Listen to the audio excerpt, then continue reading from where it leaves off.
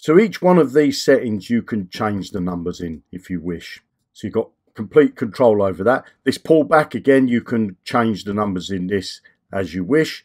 And also this percentage in here, you can change the number of this. So if I put in here 50%, you'll see that that goes to $10. And if I put in 100%, it goes to the $20. You can change this from an average to an independent if you wish. You can't delete a lot that's already been bought. Okay, so this obviously is being bought, this lot here, as you can see.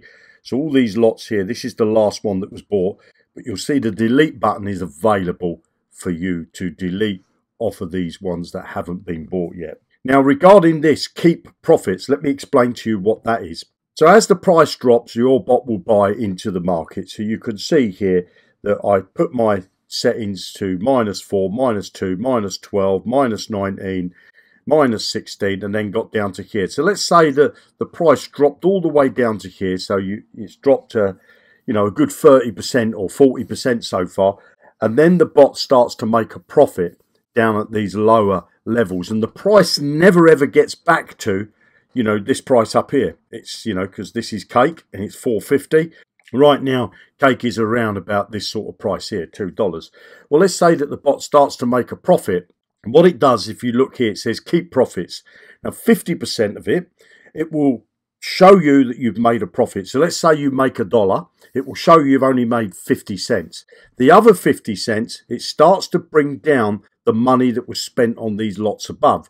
So in simple terms, if you made $1 and it kept 50% back, that means you would get 50 cents showing in your front end. So, in the front dashboard there, to say that you've made 50 cents, and the other 50 cents would bring this down to that you haven't spent $10, you spent $9.50.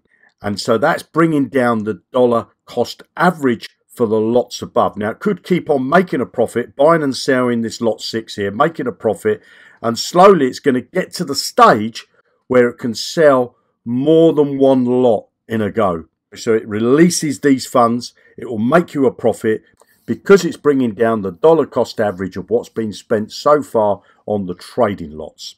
So, for example, if you come onto the magnifying glass and you look at the trade history, what we're looking at is this lots here, this lot here. These are all the lots. So this is showing you that it did some sales and made a profit. And if I go down, what we're looking for is 2 numbers. So as you can see here, the bot actually sold 2 lots, 5 and 6, and made $1.67. So what would have happened there for it to sell the 2 lots? Either the price went up very quickly and it managed to sell those 2 lots, or it was bringing down the dollar cost average of lot 5 because it was making more of a profit on lot 6. And you can see it's done it again here for 7 and 8. And you can see here that this bot has sold 3 lots, made $2.44. It sold lot 0, lot 1, and lot 2. So this keep profits you can change. So what number you put in there, that's the amount of the profit that you will keep, and it won't bring down the dollar cost average. So if I put in 100% in there, then it's trading down on these lower ones, and I've got 100% in, then that's not doing me any favors, because it's not going to start to bring down the dollar cost average for these trades above. You can click on this plus sign and add new lots on the bottom if you want to. So if you've got a bot that stops and you want to just add another $20 or $10 or whatever it is, and you can delete these off, that you can on the right hand side there. Whenever you make any changes, you must make sure that you save. Now I want to look at this section here. So this bot's already running. Now you've got infinite trading, which obviously it will keep on trading. You've got this single run. Now obviously the single run, if it's already bought lots outstanding, then you can't choose it to single run.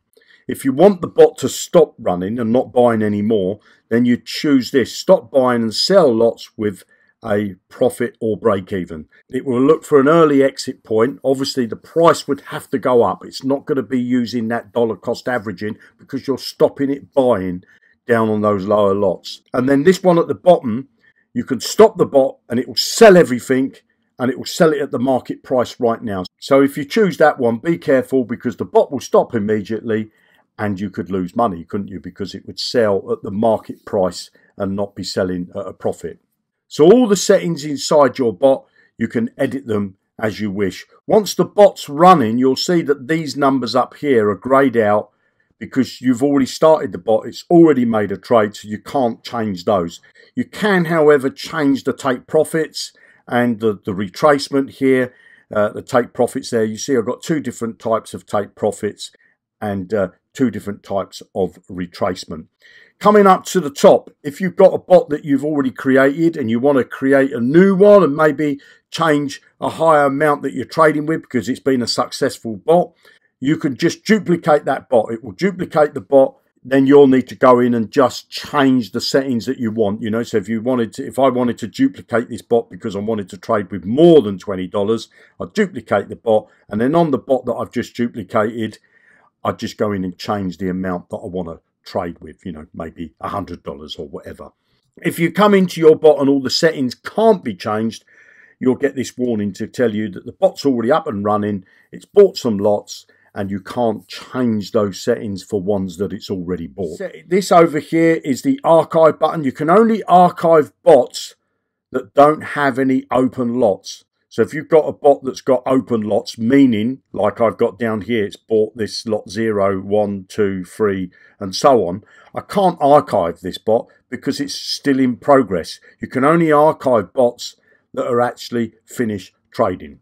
And coming back to the dashboard here, you can either view your bots in tiled or in list form.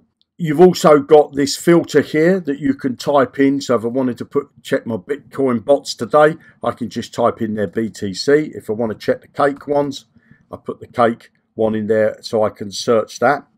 On this side, we've got the DEX trends. These are the pancake swap bots that have been running, and it will tell you how many bots there are for a particular bot. So this is the good game guide, which is the GGG. So there's 21 bots set up for this, and so far this bot's made 1,189.94% for those 21 bots. And as you can see here, you can check the blockchain for this particular bot. You can also go and check the chart.